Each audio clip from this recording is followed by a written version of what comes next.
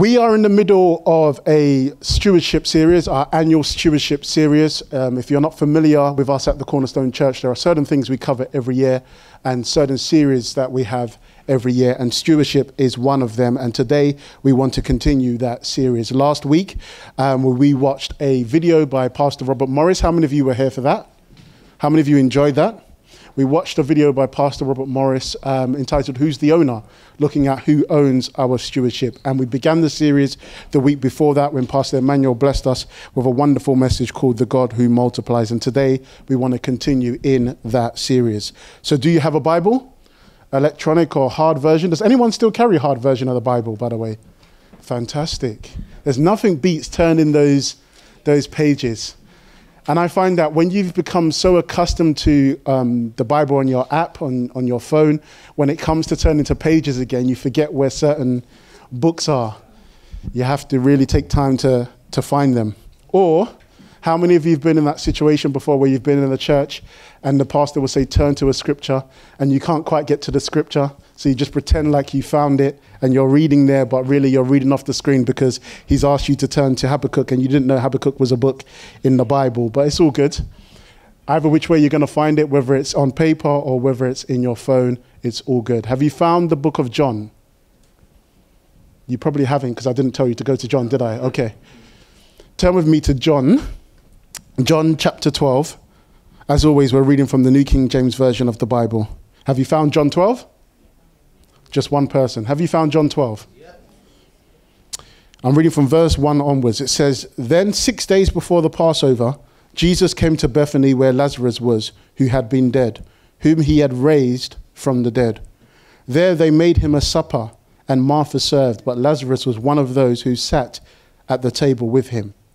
Then Mary took a pound of very costly oil of spikenard, anointed the feet of Jesus, and wiped his feet with her hair. And the house was filled with the fragrance of the oil. But one of his disciples, Judas Iscariot, Simon's son, who would betray him, said, 'Why was this fragrant oil not sold for 300 denarii and given to the poor?' This he said, not that he cared for the poor, but because he was a thief and had the money box, and he used to take what was put in it. But Jesus said, 'Let her alone. She has kept this for the day of my burial.'" Verse 8, "For the poor you have with you always, but me you do not have always." Amen. So the title of what I want to share with you briefly today is a question, which is quite common with me these days. It's two words, and it's simply, who's winning? Who's winning? So do me a favor, turn to two or three people around you and just ask them, who's winning?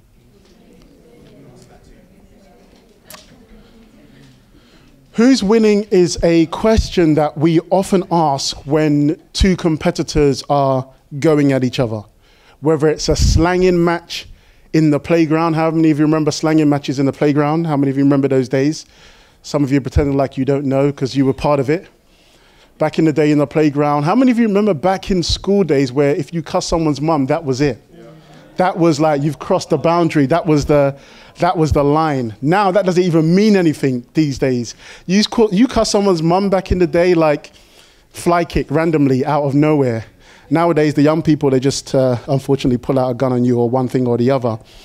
But when we ask the question, who's winning, it's a question we often ask when two competitors are going at each other, whether that's a slanging match in the playground, like I mentioned, whether it's politicians in a race for votes, whether it's two boxers in the ring, whether it's sports teams up against one another. It's a question that we often ask out of curiosity to see which way a contest is leaning at that particular moment. Of course, there are two exceptions to asking that question, who's winning. One, whenever somebody is in competition against myself, whether it be in cards or table tennis, as Chima found out last week, and as Pastor Emmanuel has been finding out over the weeks, then of course it's a stupid question to ask who's winning, because we always know that I am winning, and everybody online said amen, and everyone in the church said, okay. And the second exception, of course, is when Arsenal's playing, because we all know that Arsenal are never winning, and even if they are winning, they're likely to end up losing the match. So we know those are the two exceptions. But Jokes aside, my question to you this morning is, who's winning? And what do I mean when I ask that question? Well, generosity and selfishness often tend to occupy the same space, both literally and both spiritually. They tend to occupy the same space in arenas like this. Amongst us, we will have generous people. Amongst us, we will have not so generous people. But also when it comes to our giving and the nature of our heart. When it comes to the nature of our heart, when it comes to giving, when it comes to selflessness, when it comes to generosity, these two characters that we just read about in John chapter 12, both Mary and Judas, are at war with one another in our hearts. My question to you is, who is winning that war? And before you answer that question in your heart, I want us to unpack this story, and I want us to look at what we can learn about ourselves and our heart towards giving by looking at the differences between Mary and Judas, which is selflessness and selfishness, okay? Now, in the scripture that we just read in John chapter 12, the Bible tells us that Mary pours a very costly fragrant oil onto the feet of Jesus. Of course, to say that something is very costly is subjective, because costly is subjective to each and every one of us. But Judas knew exactly how much it cost. He said, why was this poured onto the feet of Jesus? Why was this wasted when this is about 300 denarii? Judas knew exactly how expensive this fragrant oil was. In case you're not aware, if you study the text more closely, 300 denarii is the equivalent of 1 year's worth of wages. So do me a favor, think about how much you earn right now in a year. Think about that figure in your head. If you're not working, think about how much you would like to earn per annum. Do you have that figure in your head? Do you have that figure in your head? Okay. Now that you have that figure in your head, let me ask you a question. How many of you would spend that much on a fragrant oil? None of us. Someone said, no way. Okay. Even if you were on minimum wage, by the way, we're talking 14 to 15 grand. Okay, if you were on minimum wage. So you've got that amount in your head as to how much you earn a year. This was the equivalent of 1 year's worth of wages, and no one here said that they would spend that much on fragrant oil. But let's imagine that you did. Let's just imagine somehow, some way you did. How many of you would manage it sparingly? Or how many of you would just use it anyhow? You wouldn't, right? You would protect it, you would guard it because it was so expensive. But guess what? Mary did not think twice about the price of this costly oil. She poured it out onto the feet of Jesus. Then she used her hair to wipe the feet of Jesus. Without thinking twice about her wig or her natural hair, she pours this oil, all of it out onto the feet of Jesus, and uses her hair to wipe it. This, people, isn't just a significant act of giving. This is a significant act of generosity. And as I mentioned earlier, let it not be mistaken. The people knew how much this oil cost, especially Judas, who was quick to speak up. Judas was like, this could have been sold and given to the poor. But the scripture makes it clear that he didn't care for the poor. The reason why Judas said that is because he was a thief. He stole from the money box. So he was more interested in the fact that actually, if this was sold, this money would have been put in the money box, and then it would have been more for me to take. Now, let me clarify something with you. This money box mentioned in the scripture here is the equivalent of what we would refer to as the offering box today. It's the very same thing. It's the same money box that when Jesus would finish speaking, the people would put money in. Okay, so let's just all be on the same page in that regard. Now that we're clear with that, let me ask you another question. How many of you, like Judas, would steal from the offering box? Anyone? No? Okay, so my question then is, why do many of you do it?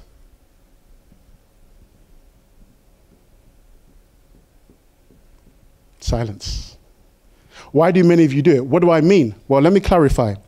Malachi chapter 3 verse 8 says this: Will a man rob God? Yet you have robbed me. But you say, in what way have we robbed you? That was the question that the people have asked. How have we robbed you? And the response from God is very simple. In tithes and offering. The reason why I asked the question, why do many of you do it? It's because we can be very quick to look at Judas in disgust for stealing from the offering box. But we do the very same thing, but just in a slightly different way. And I'll show you how we do it. So I'm going to ask Femi to come up. And Femi has some money on him, okay? How much money have you got there? Femi's got £10, right? If I take that £10 from Femi, without asking him, without him giving it to me, without his permission, have I stolen from him? Talk to me. Yeah. Have I stolen from him? Yes, okay. So I've stolen £10 from Femi. This is how Judas stole money from the offering box. He would take the money from the offering box and keep it for himself. Now let me ask you another question. If I owe Femi £20, I owe him £20, and I give him £10, have I robbed from him? Have I robbed from him? Yeah. If I owe him £20 and I give him £10, have I stolen from him? Talk to me.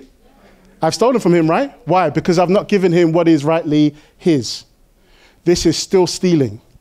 And this is what many of us do when it comes to God. We hold back more than what is right, and we don't give to him the tithe and the offering that belongs to him. Can I have my money back, please? Thank you. Give him a round of applause. This is why Proverbs 11:24 says, there is one who scatters, yet increases more, and there is one who withholds more than what is right, and it leads to poverty.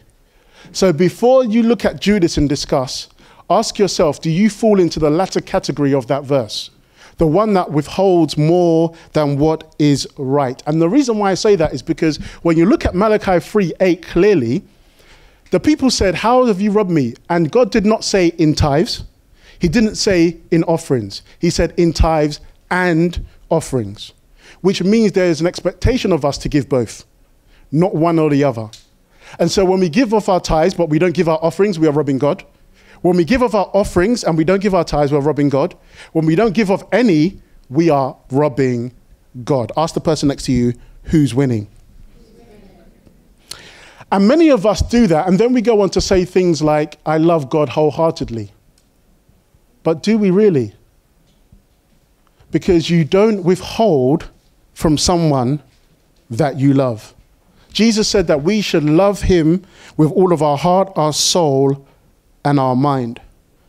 And what is interesting to note is that in the same way Judas had his reasons as to what could be done with the oil as a cover-up for Mary's giving to God, many of us have our own cover-up reasons. Oh, but the church is going to run away with my money. Wrong. It's not your money. It's God's money. He just asked you to steward it. Just a cover-up reason that we use to withhold our giving. All the church talk about is money. That's why I don't give. Not really. I mean, we might talk about it 3 or 4 weeks in a year and a few minutes around offering time. But hey, if we want to be like Christ, then we should talk about money, because Christ spoke about money more than he did any other thing whilst he was here on earth. In other words, Christ spoke about money more than he did salvation, more than he did prayer, more than he did faith. Why? Because money is very closely linked to idolatry if you're not careful. And God wants our heart. So if we're going to be Christ-like, then we need to get comfortable with talking about money. And again, people have too many cover-up reasons. And typically when people are uncomfortable with a series like the one that we're doing now, they'll say things in their heart like, we get the point, Pastor K. Can we move on to something different now? This series is too long, because they are really battling when it comes to idolatry and money in their heart. And the list of reasons that people give as a cover-up, just like Judas did, is endless. And I have seen so many people who are happy to give to worldly things that don't profit the soul over giving to God and God's kingdom that does profit their soul. I've seen people invest in appearance more than they ever would the kingdom of God. They would spend 50, 60, 70 pounds on a pair of shoes, trainers, a jacket, but would never put that amount in the offering box. They will invest in WizKid ministry, in Burna Boy's ministry. And I have no problem with that. I have no problem with you going to concerts and being entertained and the like. I have a problem when it's a struggle for you to give that to God, who blesses you, but you'd prefer to give it to someone who's going to give you entertainment that doesn't know you, doesn't know your heart, and is clearly after your money alone, and isn't giving you anything in return but entertainment. I have a problem. I have a problem if you can look at your spending and your statement and your life, and you can say, actually, I've given more things in terms of money. I've given my money to more things that don't bless the kingdom of God, that don't profit my soul, over things that I should. In other words, when you look at your statement and you look at, remember Jesus said, where your treasure is, there your heart is. He didn't say where your heart is, there your treasure is. That's how we read it. Where your money goes, your heart follows. So look at your statement and ask yourself, where is my heart going? Because your money, your spending is a reflection of your priorities. And we can be very quick, as I say, to spend on appearance, to spend on entertainment that doesn't profit our soul, over giving to the kingdom of God. Ask the person next to you who's winning. Now, as I said, some of the reasons that people give sound good to the ear, but I have found that if you really want to do something, you will find a way. And I think many people make excuses as a cover-up, but actually if they wanted to give, they would find a way. And my question is, who is winning, Mary or Judas, in this tug of war in your heart? Selflessness or selfishness? Now, speaking of Judas, let me ask you a couple of further questions. Who chose Judas as one of the 12? Talk to me. Jesus. Did Jesus know that Judas would betray him before he chose him? Yes? We all agree on that. Okay. When Jesus chose Judas, knowing that Judas would betray him, did this same Jesus know that Judas would also steal from him? Yes. We know he did. He's omniscient. He knows everything. So if we know that Jesus knew that Judas was going to steal from him, my question is, why did Jesus make Judas in charge of the money? If he knew he was going to steal from him, why did he put him in charge of the money box? I'll tell you why. The answer is simple. Oftentimes, we are tempted in our area of weakness. Not because Jesus wants to set us up for a failure, but actually, he wants us to overcome in those areas that are a challenge to us. He wants us to overcome in areas of weakness for us. He wants us to grow and progress and mature in these areas of weakness in our hearts. And in everything God does, remember, he is looking at the heart. And giving is the most important thing to God because it's a heart issue. And in everything that God does, he looks at the heart. Do you remember 1 Samuel chapter 16, verse 7? God said, I am not like man, for man looks at the outward appearance. However, I look at the countenance or the heart of a man. In 2 Corinthians chapter 9, verse 7, it says, God loves a cheerful giver. Typically in our Pentecostal churches, that's where we think the verse ends. And so we come dancing up to the offering. Oh, sing, oh, praise the Lord. And we have the offering basket at the front. And we smile and we dance, but we don't read the rest of the verse. It says, however, let not each one give out of necessity or grudgingly. Grudgingly means because I feel like I have to, because I feel like I'm forced to. It goes on to say, let each one gives as they what? Purpose in their heart. In everything, he's looking at the heart. He doesn't want you to give out of necessity. He doesn't want you to give out of a grudging spirit, feeling like you're being forced to. He wants you to give because you love him. Imagine being in a relationship with somebody who felt compelled to give to you. Imagine a spouse that just said, just take. Just go on, I don't care. Just take it. They didn't really want to give to you. How would you feel? Well, it's the same with God. We give to those who we love generously because we love them. And it should be the same when it comes to our relationship with God. So I ask the question, who's winning, Mary or Judas? Now we know when Judas said that the oil could have been given to the poor, that he wasn't really thinking of the poor. The scripture makes that very clear. He wasn't thinking of the poor, he was thinking about himself. It was a cover-up so that he could steal more money from the money box for himself. And I've come to find that people who often don't give or who are not generous tend to have one main root cause at the heart of the issue, and that is themselves. All they are thinking about is me, myself, and I. If I give to God, I have less money to spend here. Here can be anything. The saving goal. Here can be the holiday. Here can be the bills. Anything but God. And the root of selfishness is one thinking about themselves over the kingdom of God and over their love towards God. These people often focus on me, myself, and I. What's in it for me? They think along the lines of, if I buy something from the shop, if I invest in a concert, I can tangibly, more or less, see what I'm getting from it. But when I give to the kingdom of God, I don't really feel like I'm getting anything from it. And people who think like that miss the point altogether because their heart is rooted in selfishness. I think the reason why, personally, I think Mary had no problem pouring oil onto the feet of Jesus, even though it cost the equivalent of 1 year's salary, is because she wasn't given from a place of, God, what can you do for me? She was given from a place of, God, you have already blessed me. You've already done mighty works for me.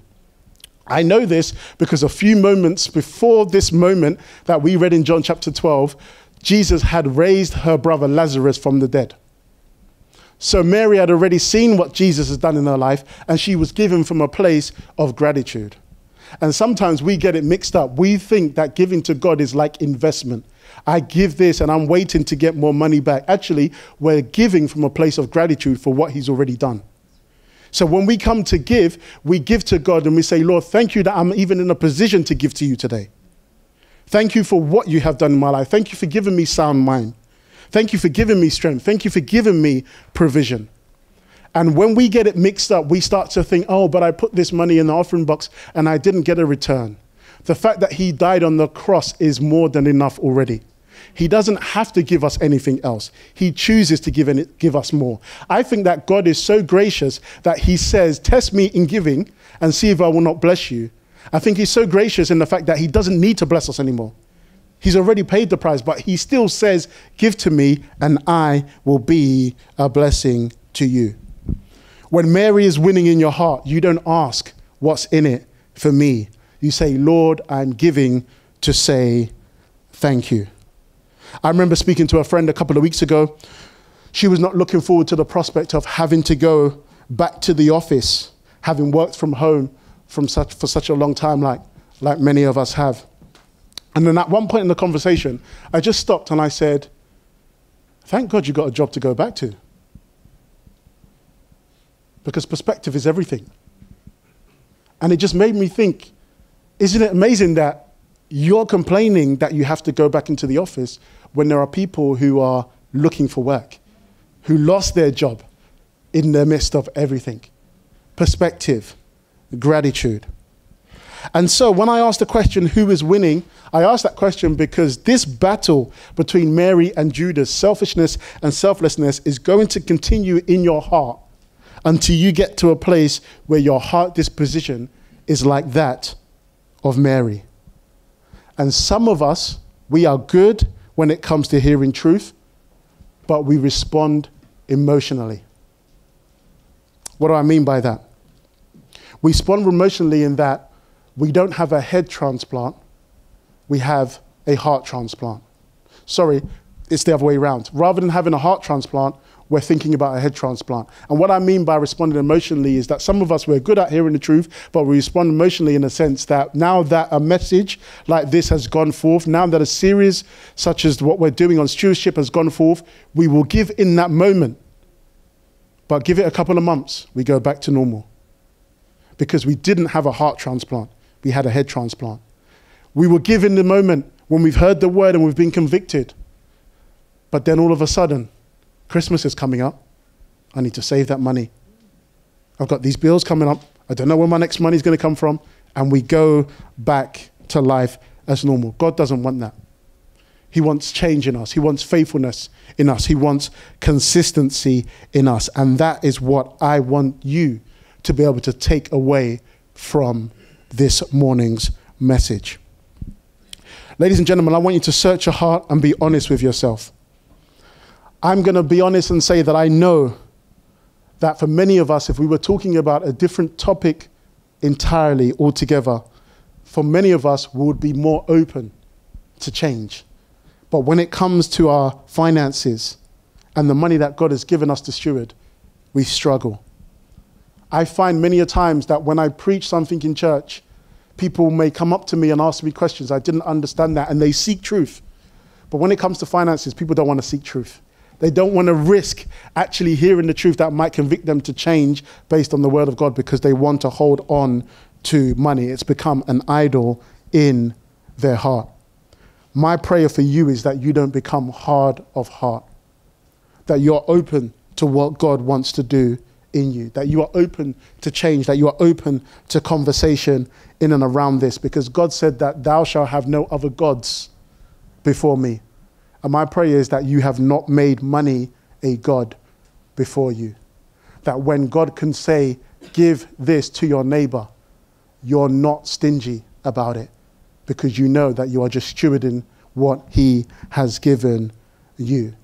When God says, go and bless that family with shopping for the week, you're not stingy behind it, because you know that God has given you that money to steward. When God says, go and pay this bill for somebody for the whole month, you're not stingy with that, and you're not fighting with him. We've all been there.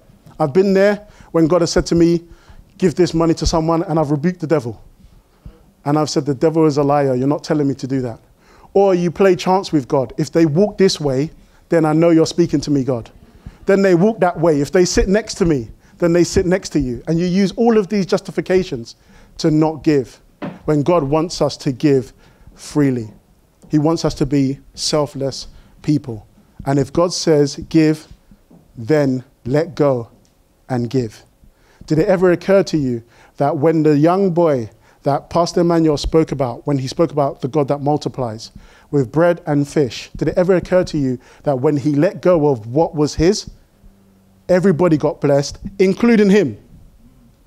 Because the Bible says there were 12 baskets left over. So not did he just bless everybody else, he got blessed in abundance because of his selflessness. Had it ever occurred to you what would have happened if he hid his lunch, or he did not give his lunch away?